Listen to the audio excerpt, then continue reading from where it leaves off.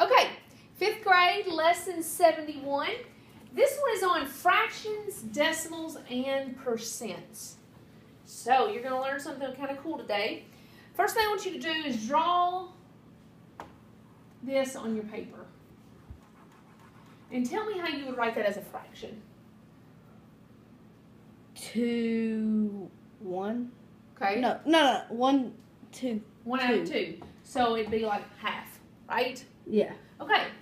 Now, if I asked you to write this into a decimal number, I'm going to show you how to do that. It's kind of cool. The best way I think to show you is, what do you know?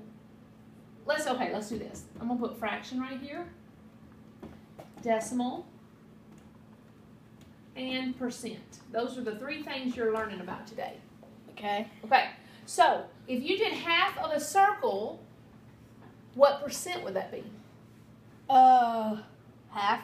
Wait. Okay. 50. 50%. Okay, it's because a whole circle represents 100%. Yeah. So if you do half, then you would get 50%.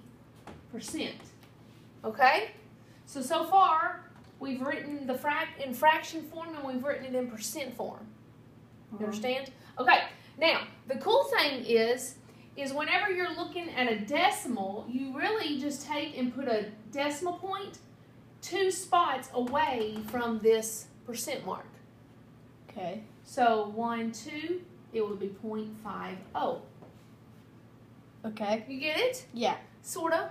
Mhm. Okay. So the only thing, and remember, I could add as many zeros as I want. Remember that? Or Yeah. I could even just make it 0.5. And it wouldn't matter? It wouldn't matter because all the zeros don't matter. So I'm going to want to erase that. So did you understand how we got the decimal? How we got the percent? And how we got the fraction? Okay. Very good. All right. Let's try another one. All right? Okay. This time, they tell me that my fraction is 1 out of 10. Okay. So, the very first thing I would do is try to figure out what the percent is then. Okay? That So, would be... instead of drawing a circle, I'm going to just do a rectangle. And how many spots am I going to have? 10. Okay?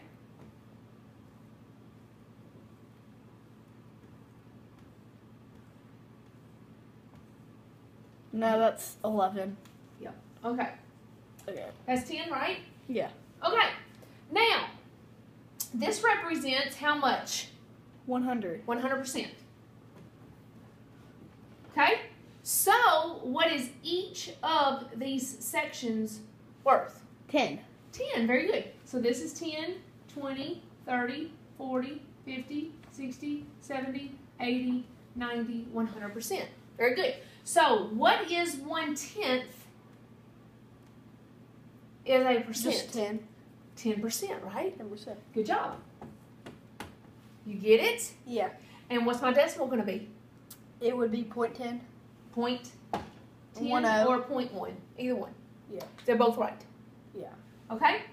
Now, a cool thing about having a 10 at the bottom, you could actually come up with a decimal before you came up with a percent by using another method.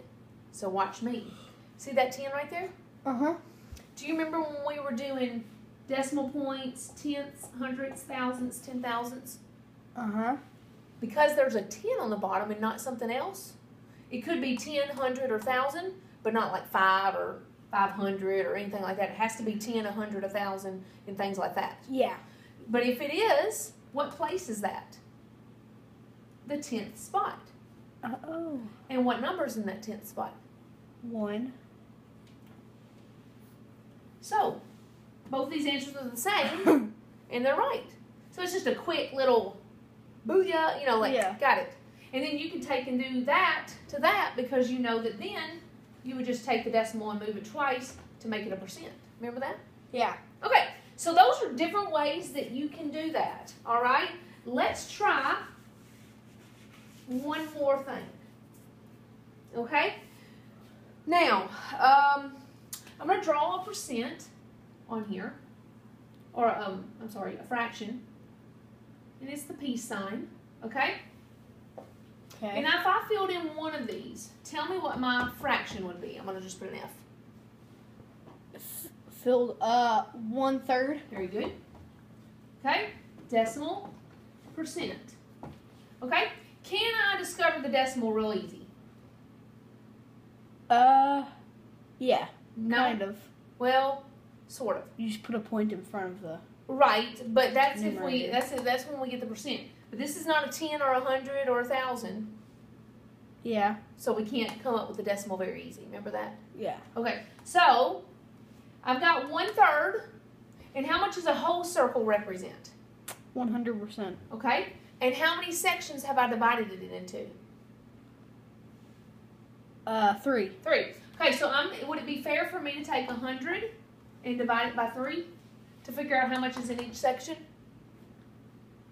Yes. Okay, do you see what I'm doing? This whole thing's 100%, and I'm dividing it by 3 to see what this one is, what this one is, and what this one is. Yeah. Yeah. Okay, so let's do this real quick. 3 goes into 10. I'm going to do these two right here. 3 goes into 10 3 times. 3 times 3 is 9. Subtract, bring down. 3 goes into 10 3 times.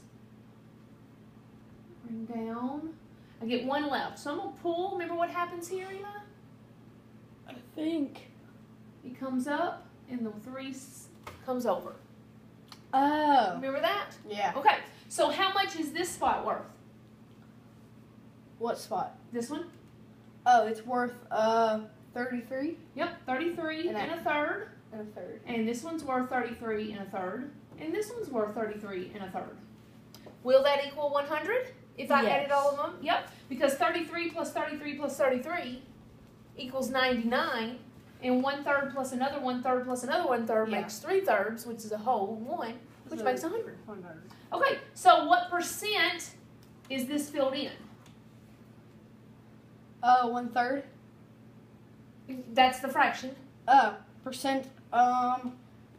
33 and 1/3. Very good. And that's kind of weird, isn't it? Yeah. 33 and a third percent. Okay? Okay. Now stay with me. Imagine if this said 50%.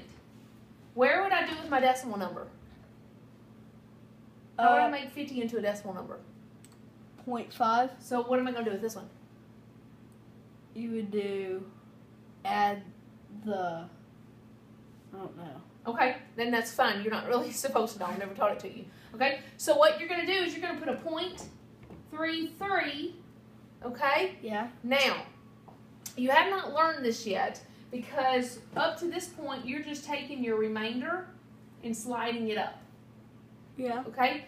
Eventually, you're going to learn how to make it into a decimal number instead of a mixed number.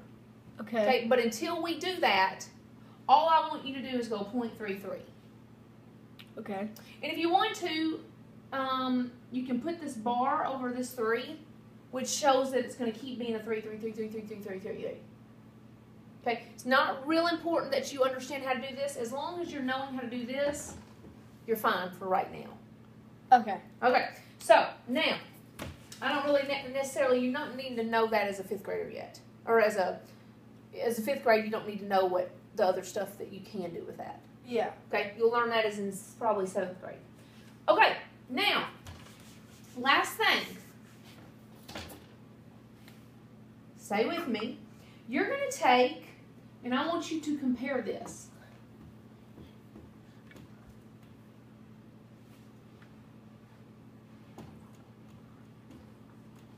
Okay, this one kind of goes back to the lesson we did the other day.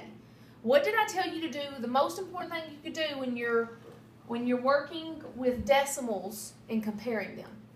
You could underline them and put 1 to 10 thing. Yes, you could. Would that help? And that'll be fine. Yeah. There's one easier way to do it.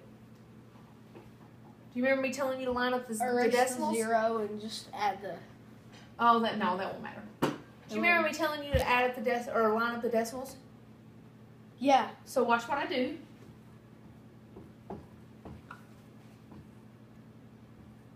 What can go here? Zeros. Very good. So now, which one is the bigger number? The second one. Right. But when you looked at it first, you didn't know that, did you? No. No. So that's exactly right. Okay, very good. Let's try another one.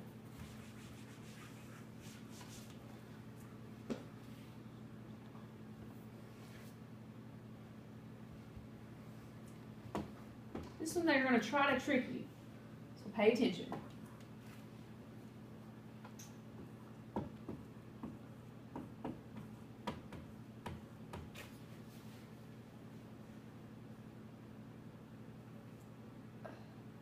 Now you're probably going to have to work it, so you may need to work it on your paper, and that's fine. Okay.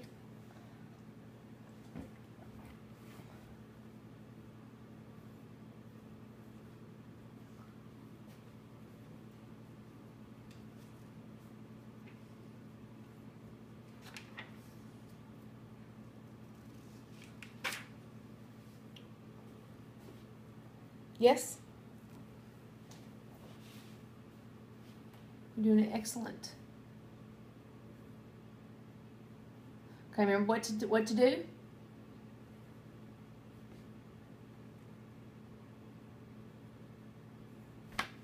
I think they're equal. They are equal. Excellent job. What did you get for this answer? 50.